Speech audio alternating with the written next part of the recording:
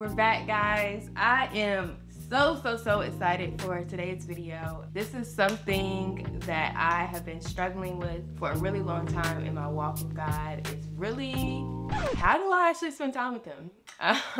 It's a question that I get a lot because I do speak on my channel about doing devotionals and about spending time with God, but I don't think I've ever actually shown you guys what that time with God looks like for me. And I think it does vary just depending on who you are and how you communicate and just how you and God's relationship is. This is personally what works for me, and I just wanted to share it with you guys because, like I said, I struggled for a really long time with understanding, like, okay, how do I spend time with him? How do I supposed to read my Bible?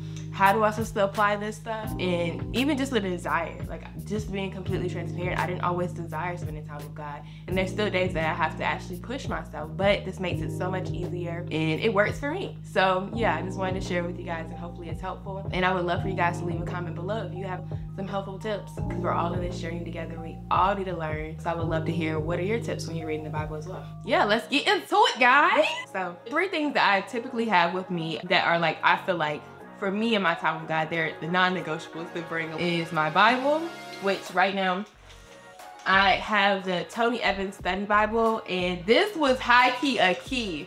This was the thing that transformed my life so much, just because I used to try to read the Bible and a lot of it didn't make sense to me. I was reading in King James Version, which is nothing wrong with. It was just like I would struggle to, like, really get an understanding of what was going on. So what I did was I got a study Bible, so that way, even though I may have my own understanding when I'm reading, I could also get somebody else's understanding. And there was I believe he's the first Black man to have a study Bible or have a Bible in general. So yeah, I had got this Bible originally for Quan, and then I used to just take his Bible and just read it and mark it down. I was like, let me just get my own Bible so I'm not messing with his. It helps break down the scriptures even more to understand the biblical context around it. And beginning of each chapter, it breaks down what is going on in that chapter, the context around it, because a lot of times we'll read scriptures, but we don't really understand the context of what's actually happening in that scripture. It just gives you so much information, and it makes the Bible that much more real. This is not just some imaginary world. It's history and it's also living. So I just want to note that it's living as well, and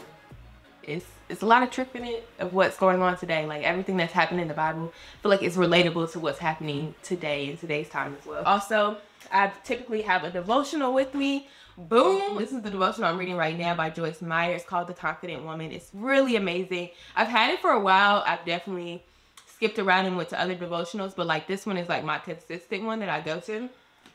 And it's really good. It's all about, like, how to become a more confident woman with Jesus. And also I have my notebook and I just talk to God in it. I allow the downloads or the messages or the things that he spoke to me that day. I write it down. If it's something that really stands out, if it's a scripture that really stands out, I just write it down. And even if there's like sermons, I have a notebook similar for sermons, but I just write down everything he spoke to me and I just make it my own. Like, on the top of my journal, I put Abba's lessons, because after the first maybe couple of weeks of writing in here, I was like, oh wow, you really are an amazing teacher. I used to always get worried, like, God, you haven't put these people in you haven't put the right people in my life to lead me. In a sense, that's just how I used to feel. God, why don't I have people in my life telling me, like, oh, you should do this right, or you should do this right, or like, how do I learn your word, God? Like, how do I?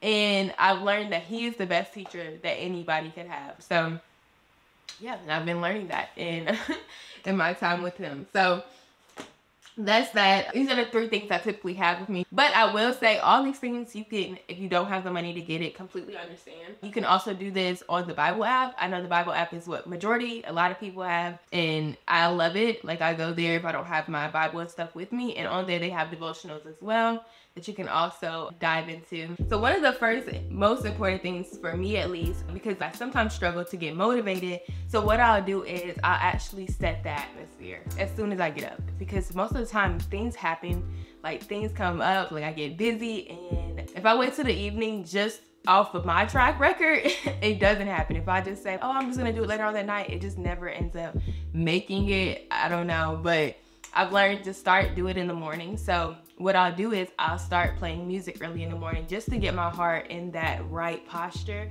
to want to get in my word. Right now, Maverick City has been on my heart. Like, that's my go-to worship. But in the mornings when I first get started, I typically listen to more like a Dante, Bo, or even a Chance the Rapper. Like, I love that type of genre because it's also very uplifting. You got a beat to it, so it gets me like hyped in the morning. So that's like literally before I even get out of bed, I'm already like connected to the speaker and playing some music. So that's the first thing that I do. Another thing for me is figuring out where do you feel very light, very relaxed. As of late is reading in my closet, my prayer closet. I used to be very like, oh, very like, why why do I need to do it? But it's something very sacred about those moments when I do go to my prayer closet. It's just like very, I feel like fortified in a sense. Like, I feel like it's a different level of vulnerability that I have when I'm there with him, and I feel like it's no distractions. When I feel like it's something God really is trying to download into my spirit, then most of the time I would definitely hit my closet. That way I ain't got no distractions that day. But some days when it's harder for me to get in the mood, I will go to that safe place, that place that relaxes me. So yeah, just finding a meeting place that you can go and speak to God every time, I found really helpful. All right, tip number 3. So tip number 3 is definitely pray. It may seem like common sense, okay, like, you know, you're spending time with God, of course, prayer comes up, but I typically like to pray in the beginning of my time with God. I probably start again with some worship music. I put headphones in, and that's when I'll start listening kind of to worship and like get my heart in the right posture. So when I listen to the song lyrics, I literally will find lyrics that will apply to where I am in my life. So I know one for me, what song was I just listening to? Lord, forgive me, babe. I love Molly music. That's the song I just looked at. So one of the lyrics says, Lord, forgive me. That's like the first thing in this song. So what I do is like, God, what have you forgiven me for? And then I'll start to remember the things that he's already forgiven me for, the areas in my life where I've struggled to forgive myself, where I could come to him and I knew he already forgave me. I just find the lyrics in the songs and I find the connection to it of what he's already done for me, and also just a remembrance of who he is. And typically that's what kind of actually stirs and starts to change my heart. But after I realize, okay, my heart is in that right posture, let me go ahead and pray.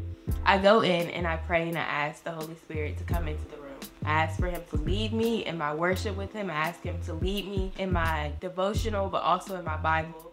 I ask him to give me understanding and wisdom. I ask him just everything that's on my heart, honestly. It's not a specific prayer that I say every morning, but I kind of just, even what's on my heart. If I woke up that morning, I'm like, oh, I don't want to do anything, God. I just want to lay in bed. Or if I wake up and I'm like, I have an attitude, like, cause there's some days where maybe I didn't eat enough the night before and I wake up with a whole attitude and I'm like, God, please, whatever is in my heart that is allowing me to be, to not have forgiveness for somebody else, or that is allowing me to be so annoyed or so bothered by everybody else, really refocus my heart. So I kind of just get really vulnerable with God very early on in our time together. And I'm just like, God, whatever it is, whatever you want to teach me today, I'm willing. I put myself aside and I ask that you come into this moment, and that you talk to me, that you speak to me, and that you hear me. You hear my cries. And yeah, I just set the space for him. I start with worship, then I pray, and then after that, I'll probably get into my devotional and scripture if I'm feeling led. It just depends on what's said in the scripture. There's been time where the scripture of the day is the thing that stood out to me, and I went and I read the scripture of the day. Or the thing has been maybe just another word in there that really stood out to me, and I'll go and search that word and figure out where in the Bible is that word. Just different ways that he'll speak when I read my devotional, and I just look for the things that stand out to me. That's it. Like, I look for the things that stand out, that really resonate with me, and I find it in the Bible, and then I go in deeper. So yeah, that's what I do after I find a scripture or something that I feel like I want to meditate on. That's quite literally what I do. I find that scripture and I break it down word by word, and I can kind of show you guys that really quick. So as you can see, for example, I have highlights on here. I have a few sticky notes, and even on the side I have some labels. And what I do with the labels is, if something really stood out to me that day and I'm like, oh, I have to go back to this, or it was speaking to a particular problem I was having, I would go ahead and label it right over here. That way I can easily get back to it. For example, how to know the teaching is from God. Like moments like this when I know I want to go back to it, or how to handle betrayal, or just different lessons. Even the one before this, the aroma of God. What is the aroma of God? That was for this section over here. So it's just different things that I do to label it to go back later on. But also in this section, for example, like I was telling you, they have the context underneath of what these things mean. So for this section right here in verse 3, what I'll do is, if my scripture was probably 2, let's go with that one. You yourself are our letters written on our hearts, known and read by everyone. So what I'll do is I keep repeating it over and over, and then I figure out what words are really standing out to me. So for this verse in particular, letter is standing out to me, and then the fact that it's written on our hearts is standing out to me. So I'll dive deeper into those words, and what I'll do is, for example, this is one that I've done before. Let me zoom y'all out. For example, this is one I've done before, like Isaiah, and I'll write down, which arise means stand. So I'll write down the definitions of each, and then I'll read what does it actually say to me. So for this example, arise, shine, for your light has come. That means stand. Shine means to give out a bright light. Light means the natural agent that stimulates light and makes things visible. So when I read it out loud, or when I read all my definitions together, I'll get something like this. Stand and direct your light in order to see something in the dark. For your natural agent that stimulates sight and makes things visible has moved, and the praise, honor, and distinction of the Most High quality of brightness is over you.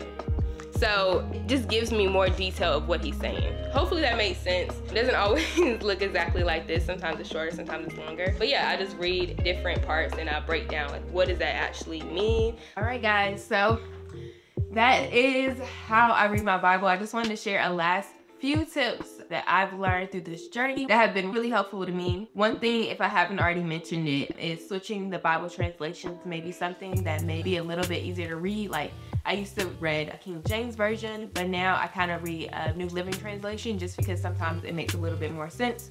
Or if I just need clarity on the version I'm reading, I'll jump to a different version just to kind of get a different understanding. So that's something that's been really helpful for me. And another thing, when I first started reading, that I used to do is I used to meditate for a little bit. It didn't have to be anything crazy. I just would do a little mindfulness meditation, which basically would just calm me down so I could actually take in what God is saying. So it would just be a few breathing practices, and you can do it as short as 5 minutes. You could probably even do a 2-minute one. And I feel like any of it would help, but I just focus my breathing and I calm myself all the way down so I can really take in what he's trying to say to me. I do have ADHD, so sometimes my brain can be like, boom, I want to get to what's next. So for me to calm down and like really take in what he's saying, that was like amazing. Also, taking my time when I'm reading. So it's so much to take in when you're reading the Word of God. So instead of taking huge chunks, I break it down even by a scripture. I may break it down to 3 words just to like really take in every single word that he's saying. But most importantly, like one of the biggest things that I've learned in my time with God, and I'll be remiss to not mention it here, is to be gentle with yourself and don't allow shame to push you away from reading your word. So on the Bible app, they'll allow you to track how many days in the Bible that you've read. And I started to really beat myself up, not even just because of me not being on the Bible, but it will also tell you like what other people, how their track record is. So compare your track record to your friends' track records. And I used to really beat myself up because I'm like, dang, I didn't get in my word today. And I would feel so bad and so shameful to the point where I wouldn't want to get back in it the next day or the next day after that. So one of my biggest things, don't allow the shame to uproot you from God. Like at the end of the day, he knows you. He's so sovereign that he already knew that, okay, last week I fell off bad, but just get back to it. Don't allow the devil to creep into those moments, because that happened to me so many times. One of the things that I wrote down a really long time ago is to not let the shame push you away. Although we are taking an active choice of reading our word and getting into a deeper relationship with God, there may be days where you do fall off. It may be weeks that you fall off. That was my story. I fell off. And I would get so like ashamed of myself to the point where I wouldn't even want to go back and read my word. I would just be like, just forget it. I already fell off anyway, so why even try to get back to it? But that's literally one of the biggest tricks of the enemy, is to try to deceive us and put shame into us. So I just tell you guys, I'm asking you guys not to allow that to happen. If you fall off, it's okay. He knew it was gonna happen. God literally is so sovereign. He already knew you was gonna fall off, and he already gave you grace for it. So all you have to do is just come back and be like, God, my bad, bro. I fell off, but I'm back and I'm here and I'm willing to serve you. So that's it. Just don't allow that. Don't allow you slipping up or falling off to ever deter you from really getting back and getting back to God. His arms are always open and wide for you, waiting for you. So don't allow the enemy to creep in and deceive you. Even if your Bible reading is not hour long, people will make you feel like, or the enemy will even make you feel like, oh, if I do not read my Bible for hours on end, that it is just pointless. But I've learned that even if I tell myself, let me just get in it for 10 minutes, let me just do 5 minutes, let me just read a scripture, a lot of times what will happen is the Holy Spirit will move into those moments, and it may be longer than that. You may take a hold of you, and you may be there a lot longer than you even expected, but it's such a peace in that moment. So just do what you can. I think that's ultimately what I'm trying to say, is just do what you can. Even if it's not for an hour, even if it's for 5 minutes, even if it's just a scripture, do what you can. And I pray and I believe that God will fill in the rest. So I love you guys so much. I hope this was helpful to you guys. Again, make sure you leave your tips of Bible reading or what you do in your time with God. Make sure you leave it below. I'm just really thankful to have this space with you guys. So I have to make sure that you guys are subscribed, turn your post notifications on. We have a lot more content coming you guys' way. So I pray that God covers you and protects you through this next season of your life. And I pray that you have a boldness and a confidence and a yearning to be in God and God's word. I pray nothing but blessings over your life. So bye guys.